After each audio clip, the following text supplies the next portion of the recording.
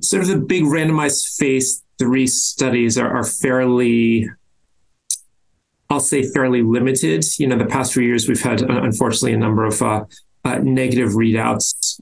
Probably the biggest national initiative ongoing right now is through the Pancreatic Cancer Action Network called Precision Promise, which is a platform trial design. And that's basically a way of trying to test multiple different experimental regimens in comparison to standard of care chemotherapy.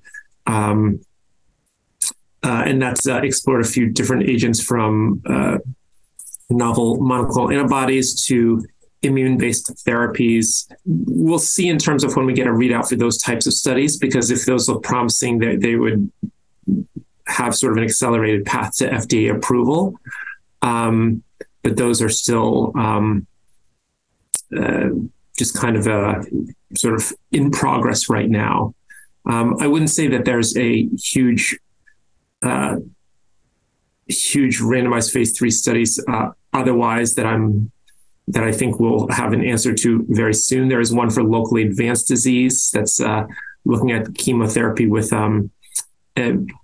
antibody directed against something called connective tissue growth factor called Pamrevlumab. And that's being looked at specifically in the locally advanced disease setting. I think there's quite a bit of interest in earlier stage disease, meaning in resected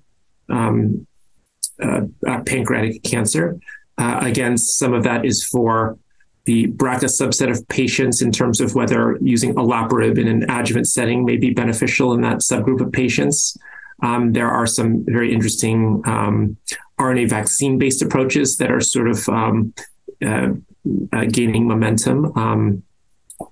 So, there's a few of these different strategies that are being looked at both for early stage and to a lesser degree in the advanced setting.